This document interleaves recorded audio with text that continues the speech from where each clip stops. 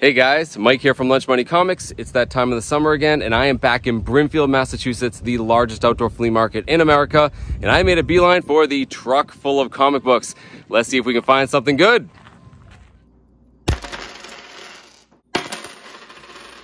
Is this Blue? Hi, Blue. Hi. Hi. How are you? So this is the man with the truck himself. Jeff, how you doing, man? Good to see you. How you doing? Mikey, how you doing? Good. So you have a new truck full of stuff? Yeah, this is all fresh comics. Nobody's seen any of this. This is all fresh out of my collection, out of my warehouse.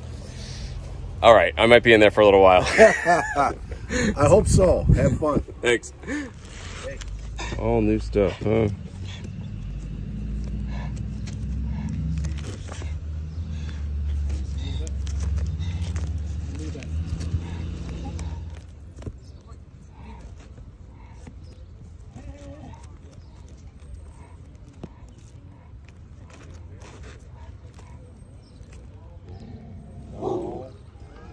I think that staple is pulled through. Bummer. Is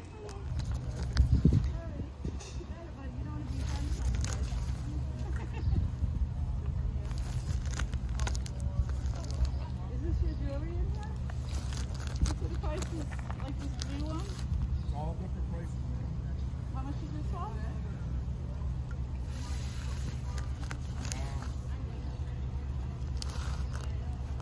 Two. That's a beautiful piece. Oh, both of them? This is a good one. That or this? 40. 25 on that. That's old. Yep, somebody, oh, here it is, right here. I think that was in there.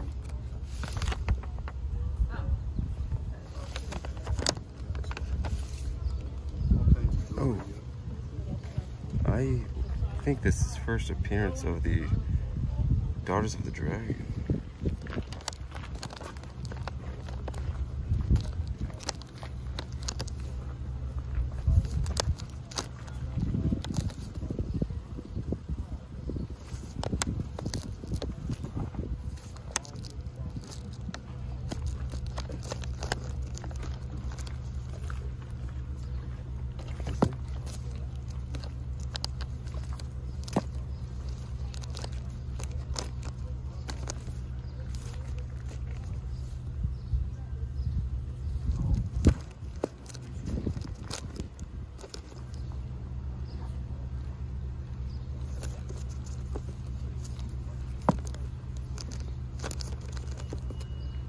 Oh yeah. First Rocketeer. Sweet.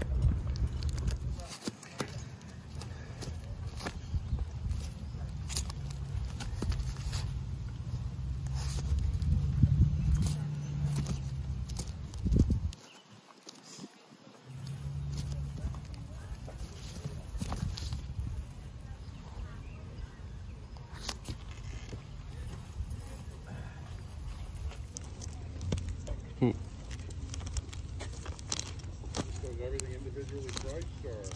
That's a lot of Spider-Man 2099. All right, let's climb up into this truck here. Do it, Mikey, do it. Yeah, baby, yeah, baby. Oh man, how much time do I got?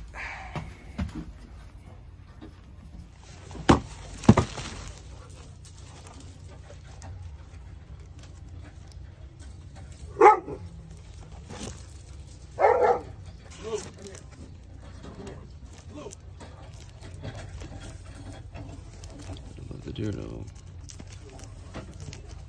Actually, that's a good one. I do, yeah. That's A little much there.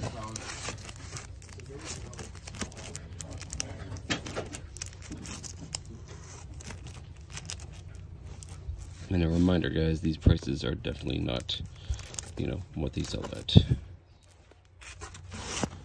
It's a cool car.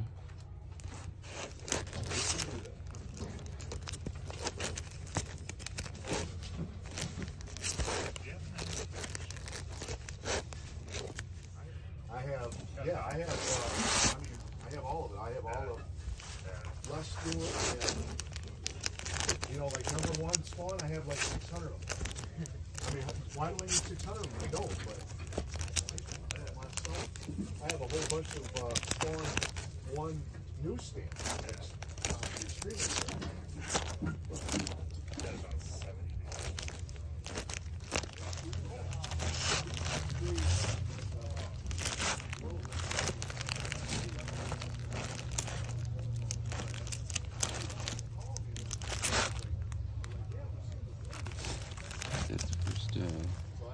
That's cool.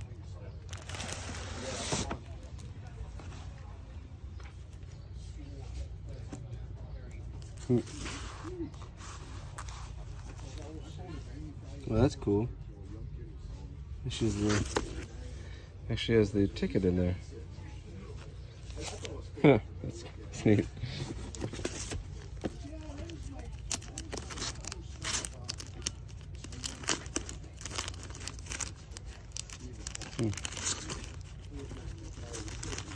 Oh man.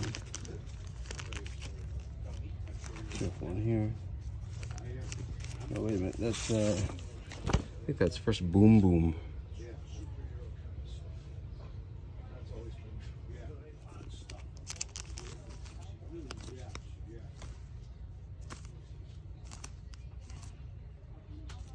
Reprint. Yep.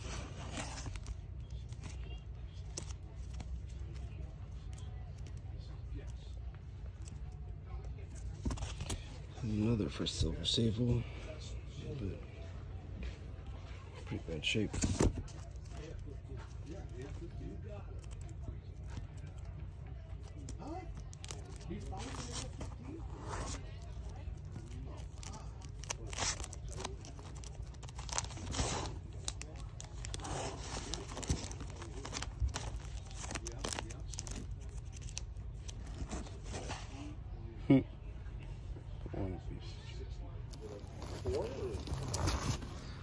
It's always been a cool comic book. Yeah, I just got these out of this estate that I cleaned out. Yeah, I tried to take all the ones that were ID'd to see that. All right, Jeff. Hey, man. Thanks a lot. Appreciate it. Thanks, Mike. There you go. No, I'll be back. All right. Take it easy. Thanks, buddy. Appreciate it. So I was in that truck for a while, guys, and I feel like I still didn't scratch the surface, but I ended up with a pretty great stack of comic books, and Jeff definitely took care of me, and I got a great deal for all of them. But that's actually it for me today. I have a real job to go to, and I'm definitely gonna have to come back to Brimfield later this week and do some more hunting, but for now, let's go home and I'll show you guys what I got. So there you go, guys. That was my first day, or at least the first hour at the summer session of the Brimfield Flea Market. It's one of the largest flea markets in the world. It comes to town 3 times a year, spring, summer, and fall, for a week each time. And I always go for at least 2 days. It's just too big to explore it all at once. However, on that day you saw, opening day of that summer show, I didn't have much time. Like I said, I have a regular job and I had a lot going on that day. So I had about an hour, and if I only had an hour, I was going to spend it in the best way possible by going directly to Jeff from Michigan and his truck full of comic books. Now, I first met Jeff at the spring session of the Brimfield Flea Market, and that's the first time I met him and saw this truck full of comic books. And come to find out that he bought a comic book store years ago. He has a warehouse full of this stuff, and every time there's a big flea market, he loads up the truck and drives all the way out here to Massachusetts. So when I met him, I got some fantastic deals from him last time. Definitely check out that video if you haven't seen it yet. But because of that, because I mentioned it on my channel, a ton of people contacted me asking, who is this guy? When is he coming back to Massachusetts? Or more importantly, if people were in the Michigan or the Great Lakes region area, everyone wanted to know his phone number. I was reluctant to share the number directly on the channel, but I told people to contact me. I'd let them know. I got like 100 emails about it. So I knew that people would be searching this guy out when he came back to Brimfield, which is why I wanted to go opening day, first thing in the morning, to try to hunt through that truck before it got picked through, before the end of the week. So I ended up with actually only 6 books, but they're pretty cool, and I got a fantastic deal for them. And I can tell you guys with the power of hindsight that I did go back. I'm actually filming this a couple days after that footage you saw. I ended up going back to Brimfield, seeing the whole show a couple days later. I got comic books from everywhere else, but of course I also went back to Jeff's truck. So some of the books you saw me miss in that footage, I definitely picked up the second time. But Jeff told me, and I warned him, he told me to share his phone number right here on the channel. So I'm going to hold up the card. I'm not going to cover the phone number this time like I did last time. There it is right there. You can pause the footage if you want. I don't want to put this down in the description just because of bots and things like that. So there it is. If you want to contact Jeff's Antiques from Michigan, there you go. You can give him a call. And if you don't get a hold of him in Michigan, just know he's probably coming back to the fall show when it comes back to Brimfield, Massachusetts. So all that being said, guys, before I show you the books that I got, you know the drill. If you want to support the channel and you like this sort of stuff, head on down, hit the like button, leave me a comment. Feel free to subscribe if you haven't already. And of course, you can follow me on Instagram under Lunch Money Comics IG. So I want to start going through these in order of sort of like the least valuable to the most valuable, although that's going to be sort of hard to do because not all of these were priced. And even if they were priced, Jeff gave me a package deal for all of them. So it's kind of difficult to say what I paid for them. But I think everyone can agree that this first book is not one that's usually on comic collectors' radar. And it's this. This is Secret Wars 2, number 5. It's from 1985, written by Jim Shooter, art by Al Milgrom. And what is this? Well, Secret Wars 2 was a sequel to the original Secret Wars that was published between 1984 and 1985. And a lot of people can agree that Secret Wars, the first one, was mostly just made to like sell toys. And the story wasn't that good. It was still pretty, a seminal event. It had a lot of impacts long-term in Marvel Comics. But Secret Wars 2 was an attempt to sort of like recapture, the success of the first one, and it was pretty widely panned. Most people think that this is a terrible story, and this is just number 5 issue of the 9-issue series. Why do I care about this book? Well, it's because in this issue specifically, it's the first appearance of Tabitha Smith, aka Boom Boom. Boom Boom is a mutant with the power to make spheres that blow things up. She had lots of other weird superhero names, slightly better than Boom Boom over the years. But the reason why I wanted her first appearance is because she's a mutant. I collect first appearances of mutants and those that are in X-Men and affiliated teams. And Boom Boom was a longtime member of X-Force under Cable. So for that reason, more than anything else, I had to have her first appearance. And it just happens to be Secret Wars 2, number 5. So, yep, happy to pick this one up. Kind of a silly book, sort of a throw-in, but definitely a good addition to my first appearance mutant collection. So this next comic book is a pretty cool one, and I found it pretty much immediately when I got there. However, you didn't see it in the footage because the moment I pulled it out of the box, that dog you saw, Blue, awesome dog, started barking at another dog, and it was just too noisy. I had to cut the footage, but trust me, I found this pretty much right away, and I'm happy I did. Because it's this. This is Black Widow, Pale Little Spider number 1 from 2002. And this is the first issue of the first solo series featuring Yelena Belova's Black Widow, aka White Widow. Now, most people know who Yelena Belova is because she's played by Florence Pugh in the MCU. But in the comic book, she's become a pretty cool character in her own right. Her first appearance was in Inhumans number 5 from 1999, but this is the first storyline that she carried all on her own. And yeah, you can see it was published under Marvel's Max imprint, sort of like for more adult content. You see right here, they have the parental advisory right on the cover. I think the idea of these is to like discourage kids from buying this comic book, but if you throw explicit content on a comic book, it's gonna make a kid want it more, right? Still, really cool comic book, excellent cover, and yeah, I got it for a fantastic price. Very happy to add it to the collection. So recently on my channel, I talked about how much I liked The Rocketeer. I loved that movie as a kid. It made a big impression on me, but I only found out years later that The Rocketeer is based off of a comic book character created by Dave Stevens in the early 80s. I recently tracked down his third appearance, which is the first comic book he appears on the cover with the title The Rocketeer, but I still wanted the first appearance, so I was delighted only weeks later to find this in Jeff's long boxes. This is Star Slayer number 2 from 1982, and you don't see the Rocketeer anywhere on the cover. Well, that's because there are multiple stories in this comic book. He appears in the latter half, written by Dave Stevens, fantastic art by him. And yeah, it's a really cool story that basically echoes exactly the beginning of the movie, if you've seen it. But even though he doesn't appear on the cover, he appears in full on the back. I'll put a picture right here. Really cool comic book. Really happy to track this one down. I also got this one for a fantastic price. So next up, we have an amazing Spider-Man comic book. Now, I've wanted this comic book for a while, but I didn't want to spend a lot of money on it. So I always said if I could find a good copy for a cheap price, of course I'd pick it up. And as fate would have it, Jeff had multiple copies in those long boxes. I took the best condition one, and I got it. Here it is. This is The Amazing Spider-Man number 265 from 1985. And the claim to fame here is that this is the first appearance of the character Silver Sable. Silver Sable is sort of an anti-hero, mercenary, sometimes a good guy, sometimes a bad guy, often runs afoul of Spider-Man, but is also a sometimes ally. And why did I want this book for a long time? Well, for those of you who watch my channel a lot, you might have seen this coming. I like to collect the first appearances of characters in these old Marvel trading cards, and here we have Silver Sable right here, first appearance. Amazing Spider-Man number 265. So I had to have this book. And like I said, this book can go for a little bit of money. And yeah, Jeff had a great price on it. If you stay tuned to the next Brimfield video I do, you may very well see another copy of this book. So next up, we have something I think is really interesting, but it's not a comic book. It's actually a pulp magazine. You saw it in the footage, and it's this.